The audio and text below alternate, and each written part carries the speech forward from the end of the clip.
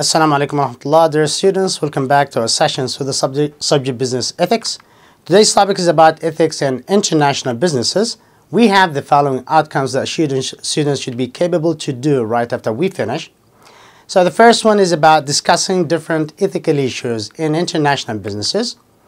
We need also to explain the MNC and the moral decisions, discuss MNC and social responsibility, evaluate both possible determinants of ethical behavior in these big established businesses, and discuss how managers make ethical decisions in these companies. So in regards to these outcomes that the students should have to discuss freely, analyze, and come up with his own point of view, we will cover these points. First, the ethical issues in international businesses. We will talk about multinational corporate power and moral decisions.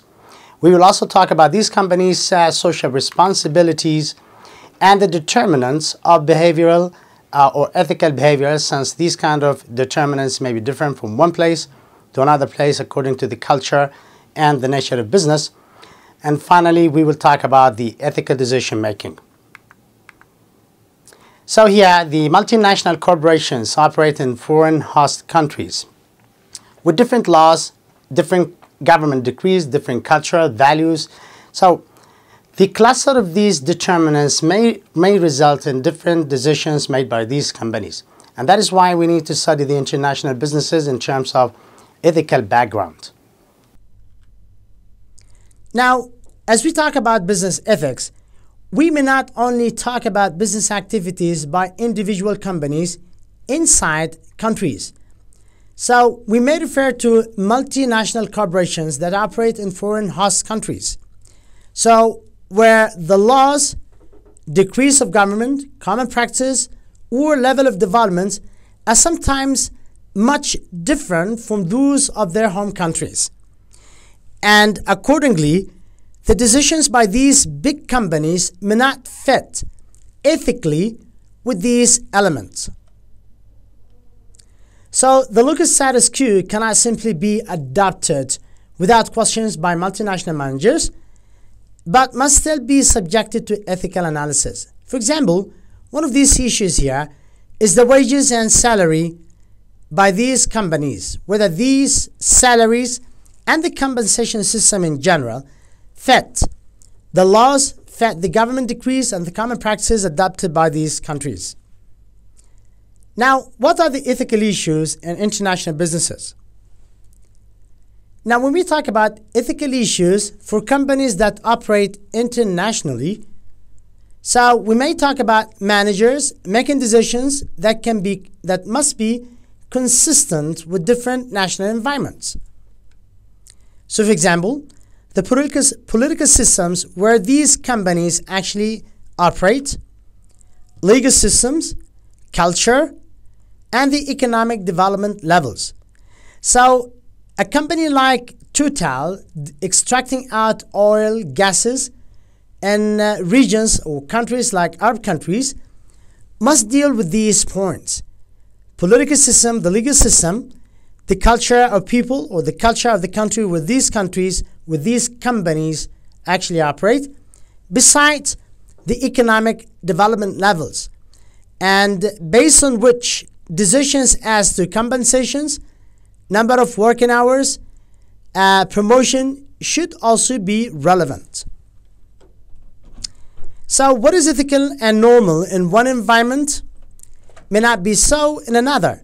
So countries can be different in terms of their culture, values, and legal systems.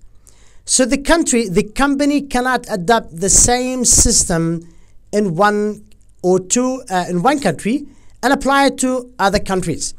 And accordingly, that is why we say ethical issues sometimes may arise from such kind of problem.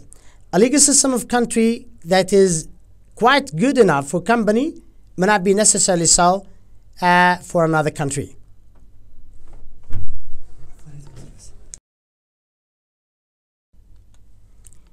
So ethical issues in international businesses are as follows. They arise most often by the context of employment practices. So the employment practices adopted by companies can be very different from one place to another. Now the problem is when a multi or international business adopts the same employment practices in different countries. So this is one of the issues that may create an ethical dilemma or ethical problem. Human rights is another issue. So for example, an employee who works for 12 hours and that not given an appropriate compensation or wages may result in an ethical dilemma. Environmental policies, corruption, and the company itself, the company's perceived moral obligations to society. Now, this is an example of a decision that should be made by the top management of that company. What kind of obligation do we have to the society where our company actually operates? So the company is utilizing the fortune of this country, for example, fishing, oil, producing, selling products. But what services do we provide to the society? What community services such companies are supposed to offer? Now, this is something that should be accepted and perceived by the top management of these companies. Now, examples of these employment practices, what standards should be applied? For example, do we have to apply the standards of the home nations? For example, if you're talking about Siemens is a company that is headquartered in Germany. So if this company operates in China, do they have to apply the practices in Germany or in China? So this is what we mean by home nations. Do they have to use the host nations? Actually, most of the companies adopt the host nations practices because they're usually easier, cheaper, simple, and sometimes they deal with the economic level of these countries. So if I adopt the home nation, the company may pay twice or 3 times more than it should pay in the host nation. So that is why companies sometimes adopt more practices regarding the host nation. Some other times, big companies may adopt other kind of system. So for example, a company like Microsoft, let us say, or Sony Corporation or Toyota may adopt the system of a third company, a third country. So Toyota is a Japanese company that operates in France, let us say in France. So they may adopt the system of this country. So we have employees from Japan, and those people operate in France. They have the system of the country adopted by France. They can also adapt system by German managers, by let us say American employees, American managers. So the system that fit with the country, with the company itself, in disregards of the country where it operates. So this is what we mean by other. So for the employment practices regarding how much salary should be given, the number of hours, the system of training, development, appraising, etc., they can adopt the policies by the home nations or where the company comes from, or the practices adopted by the country where the company works in, or any practices that fit with the circumstances, whether home or host. Now, should the multinational corporate adopt its policies, or should they standardize? Now, this can also be another question. Most of the companies adopt the kind of strategies and standards that fit with the current circumstances. And that is why sometimes we have some kind of ethical issues. So, example of these practices, if you talk about employment practices, hiring practices, how do we get employees? Labor relations, diversity issues, number of employees from different places with different backgrounds, and employment conditions. So these are examples of issues that require careful thought, without such kind of careful thought, this can result in ethical dilemmas or ethical problems. Now, what are these problems that companies may face ethically, not legally?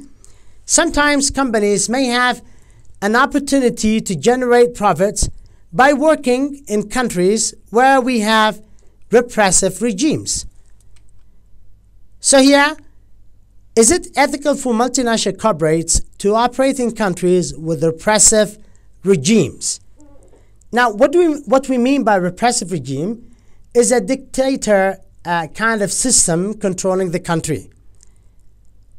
So, regarding business opportunities, companies may not really think of the regimes as long as they generate profit.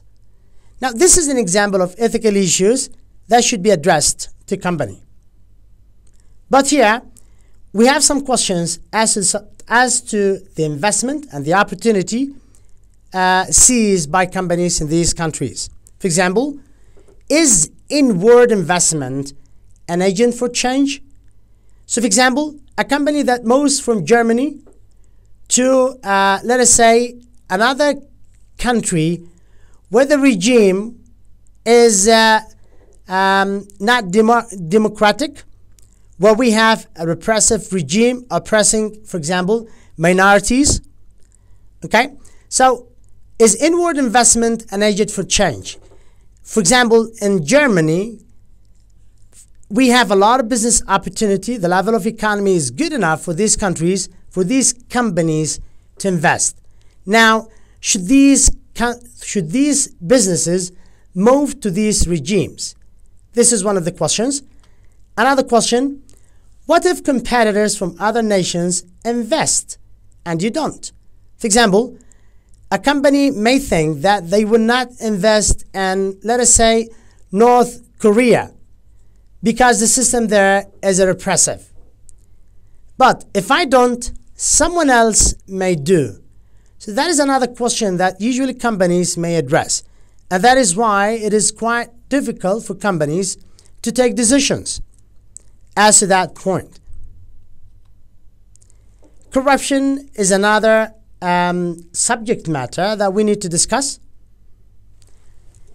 Now, corruption here, government officials may ask for bribes for a multinational corporate to get things done. Now, for example, one of these things is the license. So a company cannot get the license to start operating business activities in a given country without paying briberies. Now, should company apply to this kind of demand by officials in these countries or not? Of course, this is an ethical dilemma, but some companies may justify doing so by having no other options but paying bribes. But this is still one of the ethical dilemmas that companies should deal with. So, is a multinational corporate's manager who agrees a corrupt manager? Now, this is a question. Of course, basically, yes. But again, as we discuss the justification arguments by some people, some of those people may say there is no alternative but to pay. But of course, this is still one of the ethical issues, and of course, is a corrupt manager.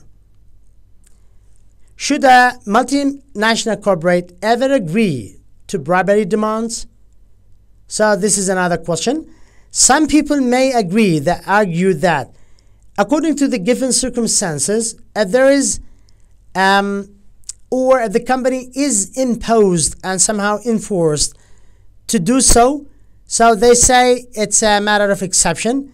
But of course, this kind of exception may result in harming other businesses or harming customers, environment. So accordingly, these bribery demands are actually wrong, and that managers should not agree. Now, regarding the power and the more decision, when we talk about multinational corporates, we may talk about business or huge businesses that have the power to affect countries' level of income, countries' economy. So they have huge power, and accordingly, they have more decisions to follow. So multinational companies have power over a host country. They can affect the whole economic system. They can affect the number of employees employed in these companies. So by doing so, they have power over this host country.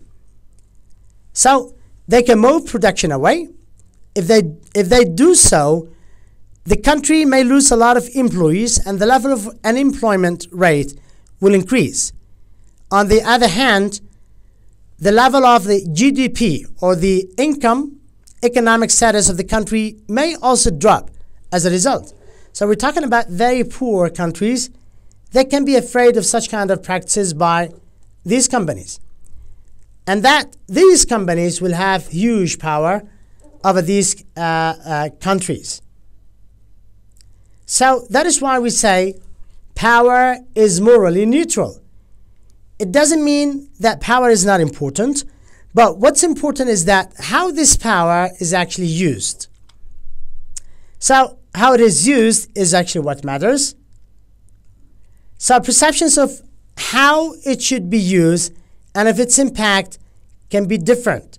For example, a company may think of its power as a means of generating profit.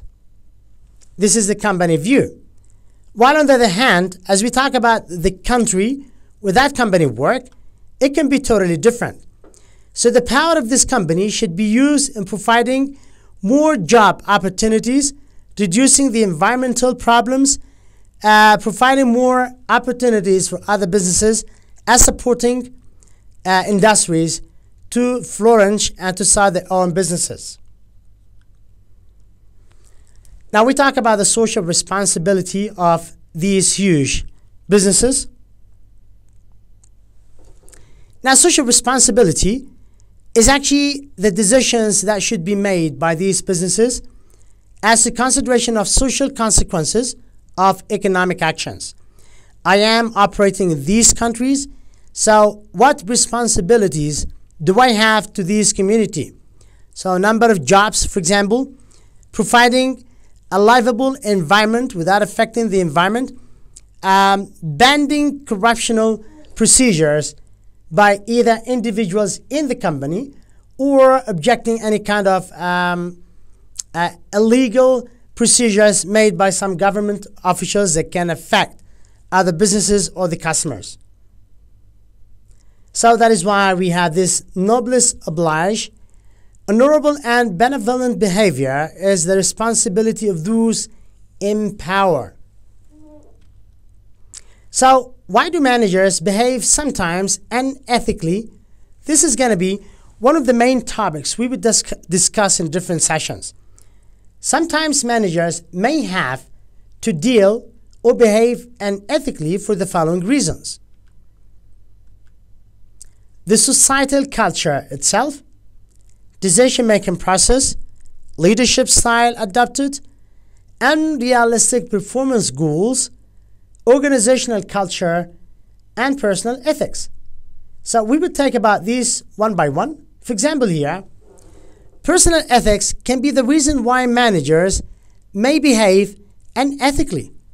For example, the generally accepted principles of right and wrong that the person have can be the result why he or she may act unethically. So for example here, expat violating their personal ethics. Expatriates here are the people working in another country. So for example, if we have Japanese employees of Toyota working in China, sometimes because of the culture and the differences of culture and the rules in China, they may violate their personal ethics. Managers sometimes relying on economic analysis when making decisions. This may by itself sounds good, but if you do not consider other issues like, for example, the condition of the work, human rights, the rights of the individuals and the employees as well, So thinking only of economic analysis when taking decision without thinking about employees, customer, environment, relations, etc. will be, of course, wrong. So this is another reason why sometimes manager may behave unethically. So they only consider profit without considering other elements. Another reason why managers may behave unethically is the decision-making process. So the organization culture that does not emphasize business culture will definitely encourage unethical behavior. So the culture of the company that, for example, motivates innovation, employees will accordingly behave in that way. Organization culture, on the other hand, that motivates copying and selecting ideas of others, copying the ideas of the others, even patented, will develop such kind of poor practices by individuals. That is why this is an example of how individuals may be affected by the culture of the organization. So culture and decision process are ways that may develop such kind of unethical decision-making process. So the organization culture can legitimize unethical behavior. For example, individuals who can bring new ideas of businesses that are actually adopted by other businesses can be somehow appraised by the company itself. They can be even given some kind of rewards for stealing ideas of other businesses. So by doing so, this becomes something legal and accepted by the company, while in fact it is not legal in general. So that is why some companies may result in terms of operations with ethical or result in ethical dilemmas. Unrealistic performance expectations. If the company itself expects a 15% increase in sales, for example, so the manager would think only in obtaining and reaching this goal. If the goal increase, for example, or the objectives here are like 30%, this is very difficult to achieve. So we say this is unrealistic performance by managers. So they will do whatsoever means to achieve this rate without thinking of ethical issues. So that is why it's another reason why managers behave unethically. Leadership. We said here, leadership is affecting others' behavior, and accordingly, the employees will do the same as their leaders. So when leaders act unethically, their subordinates may act unethically too. Social culture, societal culture, firms located in individualistic culture with high uncertainty avoidance are more likely to stress ethical behavior than companies that are headquartered in cultures with masculinity and power distance rank high. So here we're talking about the culture dimensions. The culture can affect how managers act. So for example, in culture with high uncertainty avoidance, so managers are afraid of uncertain decisions. So they try to make the best decision because of such kind of fairness. So they usually stress ethical behavior because they have fear of the consequences of poor decisions. So that is why culture sometimes may affect decision-making process. Now, how can managers make ethical decisions? On the other hand, we have discussed why managers behave unethically. Now, there are some steps on how managers may make ethical decisions. For example, they need to hire and promote people with well-grounded sense of personal ethics. They need to build an organization culture, the kind of culture that only places a high value on ethical behavior. They also need to make sure that leaders within businesses articulate the rhetoric stories of ethical behavior, and accordingly act in a manner that is consistent with that rhetoric. So rhetoric can be a sense or a story that is somehow spreads among members in the organization and promotes ethical conduct. They also need to put decision-making process in place that require people to consider the ethical dimensions of business decisions. Now, dear students, we come to the end of this session. So we discussed different ethical issues in international businesses. We also explained the multinational corporate moral decisions. We discussed the multinational corporate social responsibilities. We also evaluated the different determinants of ethical behavior made by these companies. And finally, we explained how managers make ethical decisions in such big companies. So by this, you have an attachment here, which is the assignment of today's topic, where you have to handle and address these different questions. Thank you very much for listening to us, and see you inshallah next week. Wassalamu alaikum wa rahmatullahi wa barakatuh.